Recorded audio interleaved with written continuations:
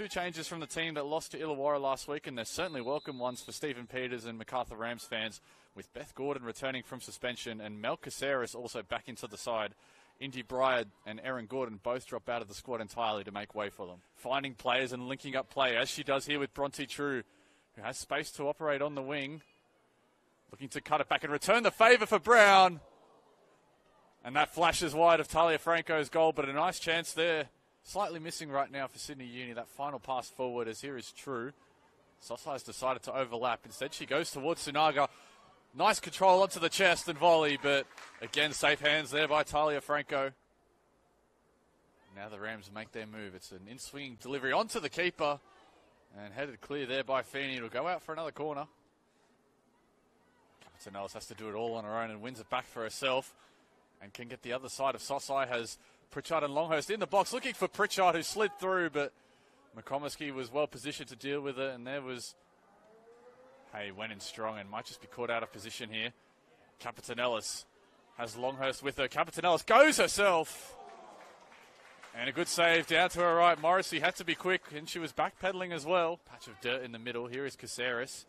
Now True racing towards the wing, getting towards the byline. Bronte True, fingertips to it by Franco. Sunaga couldn't make it work. Here is Brown, still here for the Rams. Brown dancing through the box. Kelly Brown, and too many blue and gold. Saw Capitanellis coming. Ilioski tried to reach, but might have left herself exposed as True puts it towards Brown. What a save by Franco, but it's tapped in by Sunaga. And the Rams, for all their pressure, it's paid off. Been too easy to disrupt for the Rams. And that's the end of the half. Here it's the Rams who go in with the advantage, courtesy of Miku Sunaga's goal just a few minutes ago.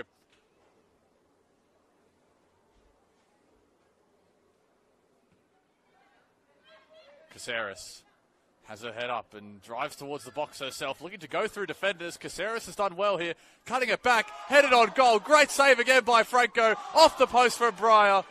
And somehow the Rams have not made it 2-0. Again, it's Talia Franco who's made a fantastic save on the line. Lovely release pass by Gordon, and here is Breyer. Has True moving towards the back post. Goes herself inside Breyer, puts it on goal, but again, too easy there for Talia Franco, but that's some nice involvement there by the substitute. 4 in the wall for Morrissey. Capitanellis runs over it. Galich puts it on goal, and flashing. This time it goes near post, and it's almost crept in. It's cleared off the line. I think that's Bertolicio. Almost playing with a back five of their own now are the Rams, Sosai. And they might still get forward here. A chance for the second maybe here for the Rams. Breyer has Sunaga centrally. Cuts inside Indy Breyer. Onto her right foot. And only into the arms of Talia Franco. Capitanellis goes for it, and it rolls through, and Morrissey's there and makes a great save. And the referee hasn't whistled for full time. I think it was just,